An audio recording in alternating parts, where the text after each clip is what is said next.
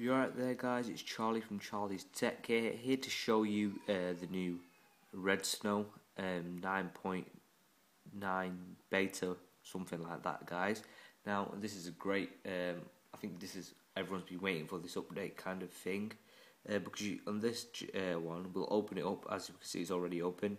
Now you don't have to select your ISPW. You don't have to download the ISPW. You just click jailbreak and enter in DFU mode, and you'll be on your way to jailbreak. Now this is great because some loads of problems. People couldn't be bothered waiting. It took time to jailbreak, but this is great. While you just have to click jailbreak.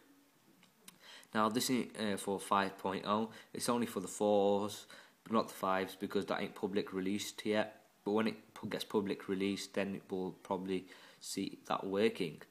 Now, when you click extras, you can just go into just boot tethered, which will be for your 4.3.5 jailbreak, and you can go into pawn DFU, recovery fix, SHSH blobs, and also you can select ISP for your iOS 5 jailbreaks.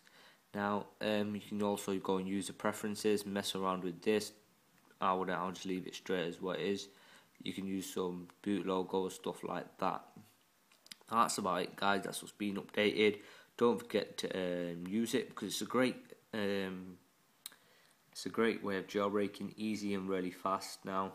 So yeah, I like this. I'll probably be using this quite a lot. So yeah, like I said, don't forget to hit that subscribe button up there, comment down below, click the like button, guys, and the link for the Redsnow will be in the description, which is down below. And don't forget to check out charliesproductions.com, like on Facebook, follow on Twitter, and add us to your circles on Google+. Cheers, thanks, bye.